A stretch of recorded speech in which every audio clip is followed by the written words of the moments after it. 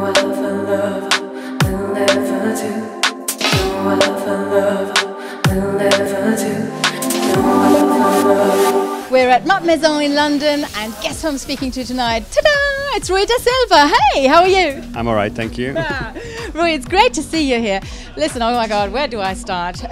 Producer, DJ, remixing, whatever else, an engineer as well. Yeah. You've been on the dance scene for quite a while, and that's really great. But where did it all start? Well, it started in the early 90s in Lisbon.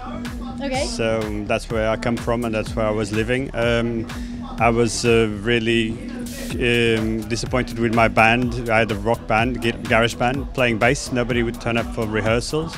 So I decided to sell the bass and buy a drum machine and a sampler and start making electronic music instead. Okay, oh my Lord. So what is it that you would prefer doing? Is it remixing? Is it DJing? Is it what? I prefer the production, I would prefer, yeah. It's easy, actually even easier than producing someone else and producing yourself, because once you produce yourself you still need to then push and promote it. If you produce someone else, then they push and promote it. You don't need to stress with that. Oh, that's really, really interesting. But you also got together with DJ Vibe.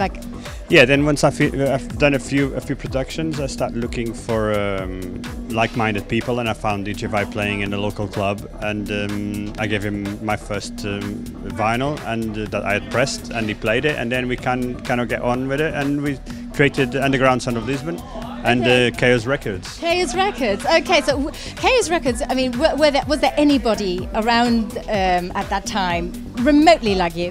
No, there was nothing actually. There was no industry in Portugal for electronic music. There was no dance music. So we were kind of like trying to figure out what do we do next. Yeah. So we start doing parties in convents and in castles, and that's still happening today, by the way. Yes, still happening. I left the country now, but yes, still happening. And we started doing set up a record label, and invited like-minded people from around the world, calling them on the phone and sending faxes. There was no email then, so and trying to hire people to come and play for us. Okay, and then of course the big hit in 2001, Touch Me. That must have changed the world for you. Yes, then I kind of like arrived to a stage I needed a new challenge, and I decided to move to London. And so I started a new label in London called Kismet Records. Yeah. And then on a fourth release we reached gold with Touch Me, yeah. And that was internationally hit. It went straight up in the British charts. I mean, you must have felt as if you were falling on fertile ground. Yeah, it was a fantastic experience. I mean, from a girl that I found singing in Piccadilly Circus on the street with a band that was busking, and I just grabbed her number. She came to the studio, and then a few months later we had #1 in the UK. Wild, totally wild. Yeah, it was mental. You couldn't dream it up. No, it's crazy. And since then you've been working with many international names. I mean, Justin Timberlake, Jennifer Lopez. What did you do for these guys?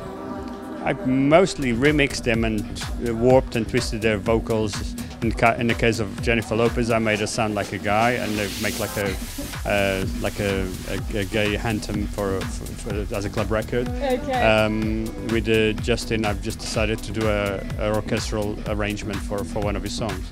Okay, and often you have it that, you know, a song can be released by an artist, but actually it's the remix or the dance remix that does superbly well. Everything But the Girl is a very good example for that, wouldn't it? Yes, that's one of my favorite remixes by really? Terry, yeah. And so what's happening with you now? Tell us.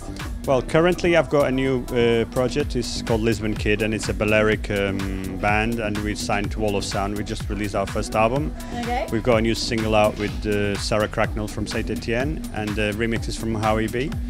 And also been doing a bit of film scoring for Hollywood. So I've got a movie out now called Trust No One. Okay. So that's a debut. It's a kind of a orchestral electronic score.